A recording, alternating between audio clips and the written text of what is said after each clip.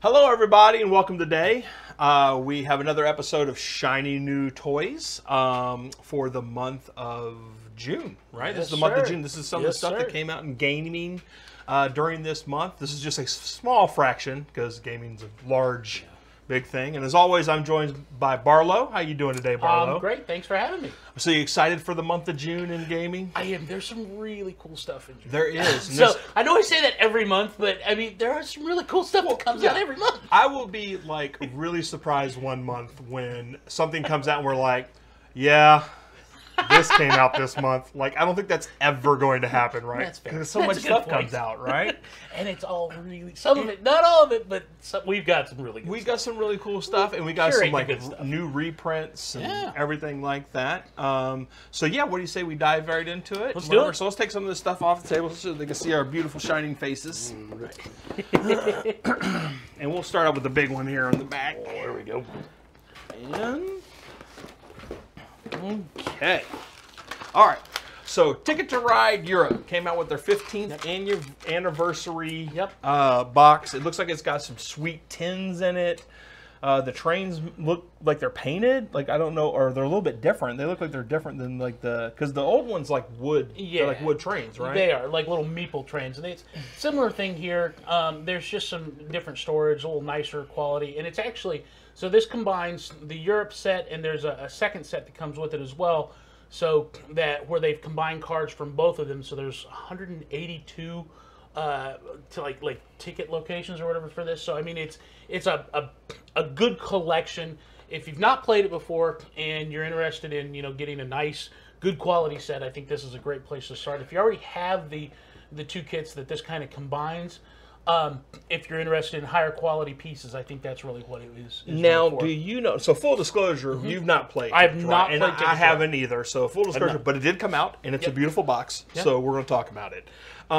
Do you know, is this a separate game, or do you need the base Ticket to Ride to play? No, you can play the game just with this set. So you can play this whole game. It's a standalone, and I believe it is up to 5 players just with this set with no additional things required. So okay, yes, and like I said, it says 2 to 5 players, 8 plus, 30 to 60 minutes. We cannot dispute any of that because we've actually never played Ticket to Ride, but it is a very popular game. Ticket to Ride is a very popular game. They have tons of expansions for it with different countries and all kinds of stuff. And this is actually a nice anniversary edition, right? It comes with tins, and they did a real good job of kind of scaling up the game a little bit for the 15th anniversary.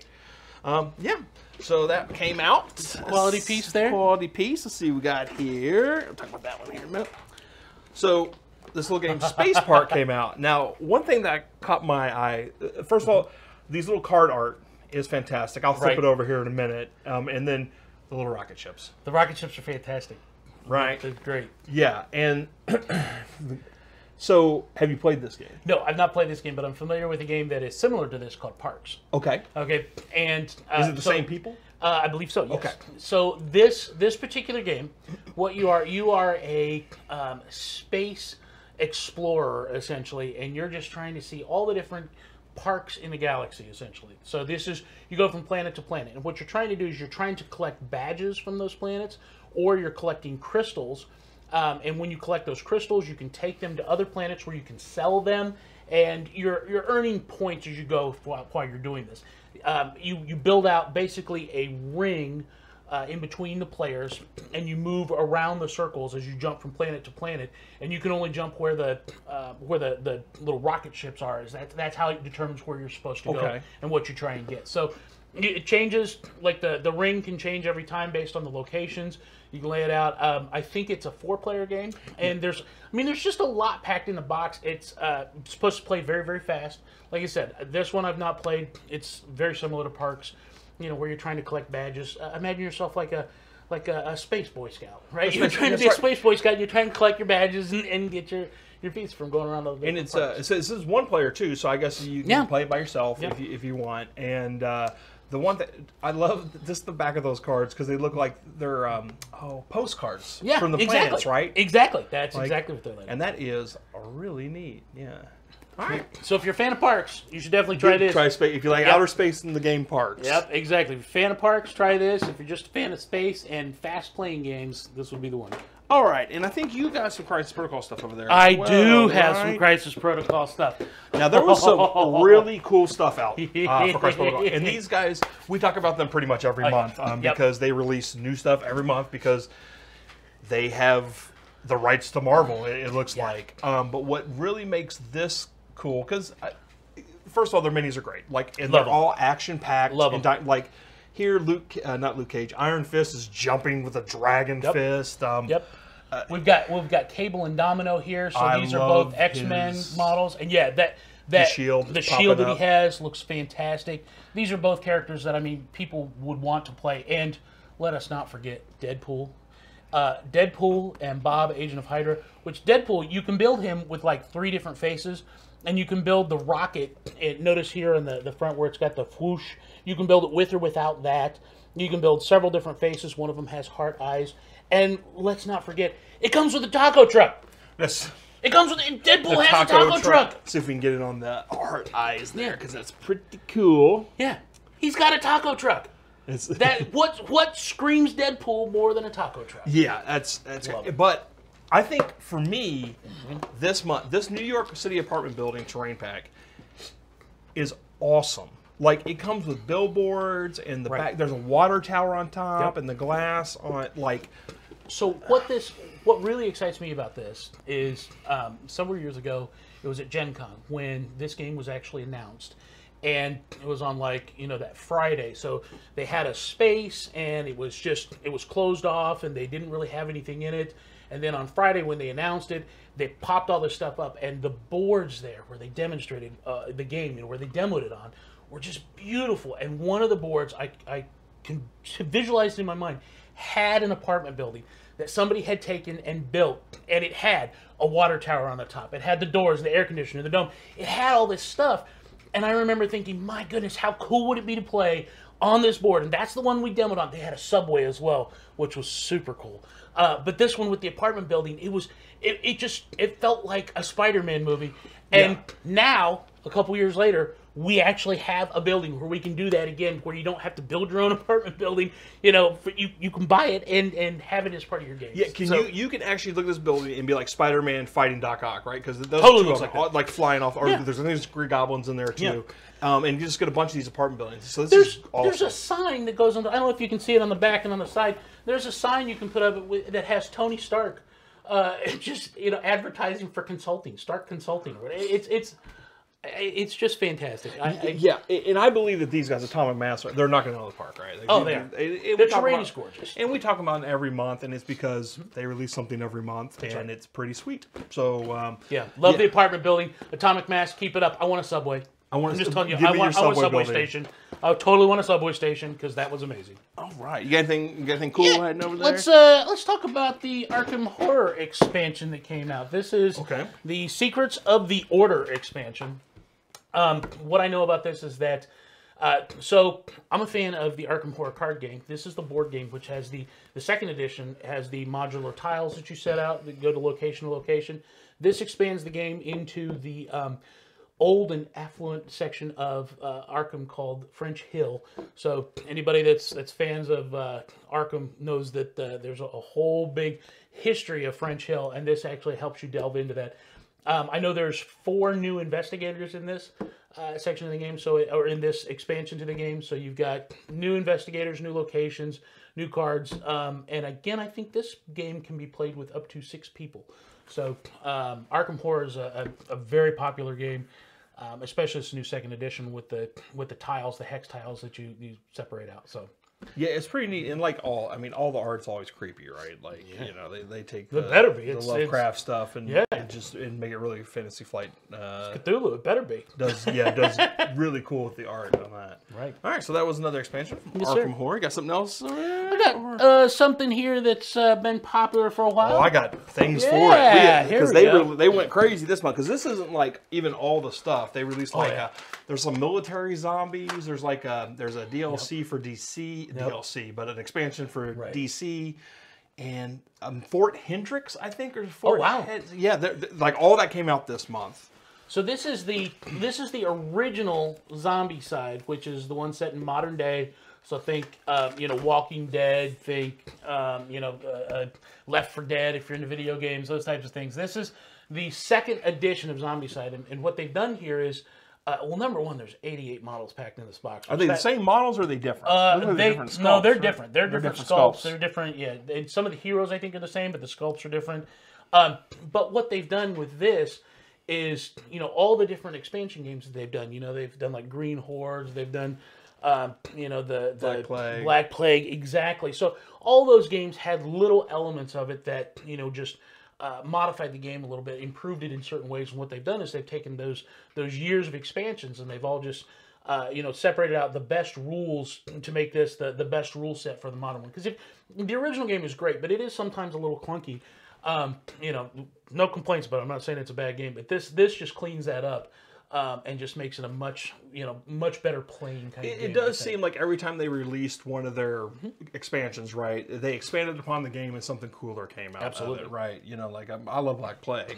That's one of my favorites. Well, then what was the space one that just came out? Dark. Oh no, not Dark. No, you're talking about Invader Ops Invader Ops. Invaders. Yeah. Yep. Something like that. Invaders. Zombicide Invaders. Yeah. Yep. And they had a Kickstarter for Wild West. Yes, they did. A minute ago. Did you get on that? I did not get it. Okay, I have a buddy who did. I didn't get on Wild West. I didn't get on this. This just came out because the Kickstarter just released and they released it to retail too. So I'm hoping that our buddy Nate actually will have the Wild West one as well. The Wild West. He got in this. So, yeah. Yeah. So I'm hoping he'll have it so we can play that. So if you love Zombicide, I mean, they're releasing a bunch of stuff for it, and and it's cool. I mean, models are great. They're pre-built. You don't have to build anything. They've got in this, they've got the nice trays for your character cards and stuff, and for your equipment. And the pegs, they just do. I mean, just a nice job. And I'm always a sucker for board game. Well, that comes with minis, right? Yeah. And I'm always a sucker for board games that are all inclusive, right? So like when you get this, you get the world of zombies taking over. I don't know where it is in this location. I know there's DC expansion, but they give you the minis. The maps have the streets and everything, and the car. So I like all boxes that is the world, right? And it's actually a pretty good deal too. You get 88 zombies, and its MSRP is $100, $110. So that's a little over $1 a fig, right? And that's not including if you plus love the game, hundreds of cards and everything else, and the plastic trays that you're keeping your stuff in, plus the pegs, the dice, and all this, and again, all the other stuff like these I'll call them accoutrements. They are fancy. They're nice little additions, but this gives you some extra tiles so you can go into different places that are not necessarily in here. The dice just help you. It's like every game. You can never have enough dice, right? We want more dice. Yeah. So that's for this. But like you said, you get the whole game right here. These are just add-ons. That's the whole thing. Yeah. That's awesome. Let's see. Yeah. All right. I got something else over there. I have one other thing. Do you want to talk about this? Yeah, we'll talk about that. This actually is because you're really excited about this. I am, and it's because number one, it fits kind of the type of game that I really like. I like the fantasy adventure games. So Descent, Imperial Assault, Journeys in Middle Earth, those kind of games, Gloomhaven, all that stuff. I like that, where there's adventures and you go through and play them. And your characters develop over time. It's kind of like, D&D, but as a board game, right? Because I love D&D. Well, this is kind of an introductory version. It's called Andor Family Game. So there's the Legends of Andor, I think, which is kind of a more, one for, players that have played a lot of some of the other games. Okay. This is a good introductory one, right? So, but unlike a lot of introductory games, I think that, when they make something with, the family in mind or with children in mind, it kind of gets, I'm not going to say dumbed down, but it gets, kind of very, very softened edges, and it's, not as immersive gameplay experience. And, whereas I find that with this, it seems that it is a simple system, but there's depth to it. So that, yes, youngsters can play and be part of this, but they can also learn about what it means to play a fantasy adventure game. And it's, you're not, in this module or in this game, you're not trying to go out and you know, save a village from rampaging orcs that are going to, you know, eat children. None of that. Instead, what you're trying to do is you're trying to rescue some wolf cubs. And in order to do that, you have to cross a bridge. And there's a man there at the bridge that sends you on missions. In order for you to do that, you have to help him. And meanwhile, there's a timeline that you're tracking against where there's a dragon that's going to come to the town. So that kind of tracks the story of the game. So the objective is you want to complete these missions, which gives you the storyline element of these games. And then also you want to rescue the wolf cubs. Yeah. Right? That's adorable. I mean, let's face it. And you have to do all of this in time so that you can go stop the dragon from attacking the village. Oh, it has a dragon. Yeah. So it's all something that, you know, and all the basics of you know, of classic fantasy, right? You can play a dwarf, you can play an archer, you can play a warrior, you can play a magician, and it's these tropes that I think, you know, youngsters that maybe have watched some fantasy cartoons or something will be able to connect with, but, you know, with other players, with their families, you know, they'll be able to really learn about, you know, I think this is how we get more people into Dungeons and Dragons, so that we have more Dungeons and Dragons players in the future. I mean, this is, I can't say enough about this. And game. I mean, and that's what it bills itself. It says Andor, the family fantasy game, and even on the back it says a big adventure for the whole family. It says 7+ years. It says. So the next part, though, this is what really is great, because if you think about, you know, when you play any of the other games that I mentioned, you're going to sit down and you're going to play one of the missions. Maybe there's like 15 missions that you have to play, and each mission takes probably about 2 hours. Yeah. Right? You know, sometimes you can get away with 90 minutes, but yours is about 2 hours. This, you can play a mission in 30 to 45 minutes. And that is for real. You can actually play that in 30 to 45 minutes. So, you know, you love it. Yeah, I think. Now, what was the one thing you did say? There was one critique hold on, Cosmo makes this, right? Yes, Cosmo. If they're listening, so it's really big. My one complaint is the other thing that I love about all those other games that I mentioned is that they have really cool models. You don't get models in this. Instead, there's cardboard standees, and while they get the job done, and I understand if you're playing with, you know, it says for 7+ years. I don't think a 7-year-old is going to put the model in their mouth, and so I mean, you know, I think you're fine with having actual models. So I would love to see, you know, maybe a limited edition version of this with models. Or like an expansion pack. Something that's just the heroes in a model. Exactly. Because I think it's a great game. And I think it plays well, especially if you have kids that want to play. You know, honestly, I would play this with a group of my friends that just wanted to, on a Friday night, that wanted to play a game, but, you know, didn't want to sit around playing the same game for 2 hours. Yeah. You say, hey, let's play this again. You know, I mean, this you could easily do that with. I mean, adults will be engaged by this just as much as children. And this, yeah, really will. So you can also start them off while they're young, right? Like, yeah, that's right. They save the wolf. Look at that. It's on the we gotta start helping to breed the next generation of gamers. That's our responsibility. All right, so I don't have the main game with me here, but Happy Little Dinosaurs. I actually did a video on this. Came out, and this is the 5 to 6 player expansion, and this is Perils of Puberty expansion pack for Happy Little Dinosaurs, and I absolutely love Happy Little Dinosaurs. I think this game. What's your favorite part about it? So my favorite part, well, first of all, the art. Yeah, my art's on it, totally, right? Totally. And then also, I love.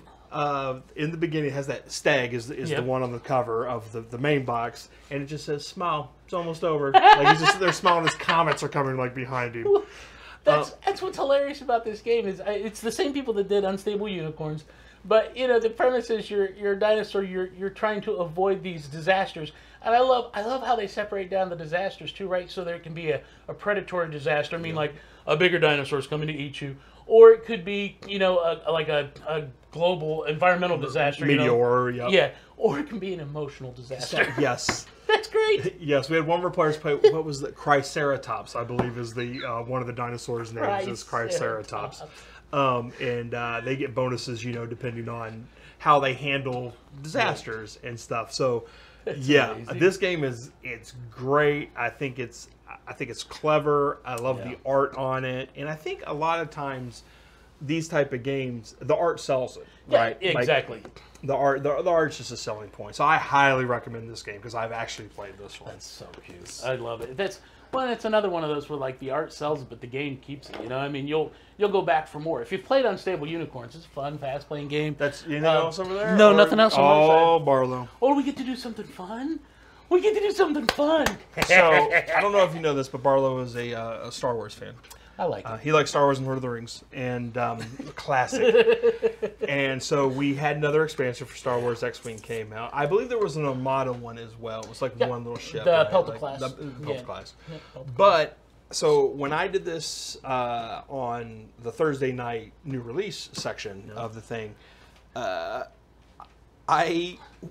thought this thing was wicked looking, like, because it looks so cool. This because it's got like tentacles. Yeah. So we're gonna open this up. I can't wait. You want to open this thing? You want to open this up? Do you need a knife or you? I probably don't. I'm probably gonna be like a kid on Christmas. I just can't wait to open this thing up. And you want to see if it articulates, right? That's exactly what I want to see. I have not had this open. I don't know anything about this one yet. I know what the ship is, obviously, and that there's even an Asajj Ventress card in here, so you can make it her particular ship if you want to, or you can just be a standard Trident-Class assault ship. But what I want to know is, and I gotta tell you, I'm not hopeful. I'm not hopeful that they move, but man, wouldn't it be awesome? Oh my God! Oh my God! This one definitely moves up and down. This one moves a little bit here. This one, no, this one doesn't, because that's the bottom one. That's where they have to mount it. But the ones from the sides go out a little bit. See, I was hoping these would be like rubber or something that they might be able to move. Yeah. But I mean, it comes with a lot of stuff, like on the cards and everything. Well, and this is actually this isn't for Armada. This is for X-Wing. Oh, that's the Armada? Yeah, this is an X-Wing one. So, this is going to be one of the large ships, like the Corvette and the TIE Transport, those ships. But see, these move out a little bit at least. That thing's wicked looking though. Yeah. And the paint job's actually really good on those. How cool is that? Look, it looks like a giant squid too, with the eyes on the side, just the way it flies. So, all right, I'm not as disappointed as I thought. I'm not disappointed because these actually do move a little bit. There was kind of like a roller coaster ride there, though, because you grabbed the top one and it moved first. And you're like, oh, this thing's totally articulated. And then you're like, oh, man. Yeah, but still, awesome ship. And like you said, there's a lot of good cards in this particular one. It's one of the large, so you have to use the large, what do they call it, epic scale when you do the battles with them. So you have to use the epic scale rules for it. But it's, if you like Clone Wars, come on. There you go. How's that not cool? Look at that. I wonder if it'll stand even. Oh, no, look at that. We got... This is great. I can't wait. I'm so glad this actually started to move. I picked that up and I was so excited. All right. Well, so that is just the tip of the iceberg, if you will, of some of the items that came out in the month of June in gaming. So, yeah. If you do would like to get any of these items, please check your friendly local game store first. See if they have it in stock. If they don't, you're welcome to check the link below. Also, if you like this video, please leave a like and subscribe, because it genuinely does help our channel, as we just started, so we're trying to grow it. And like always, Barlow, man, I really appreciate you coming here and just talking about some of this cool stuff that came out. Thank you for having me. I love it. I enjoy all of this. Star Wars. Andor. I'm most excited about Andor. I got to tell you, I was pretty excited about this. Well, and let's face it, an apartment building for Crisis Protocol. Yeah, that apartment building is pretty cool. So there's a lot of cool stuff this week we can talk about. All right, y'all, and like always, y'all have a wonderful one now, and thank you for joining us. We'll see ya. Thanks, everyone. Bye now.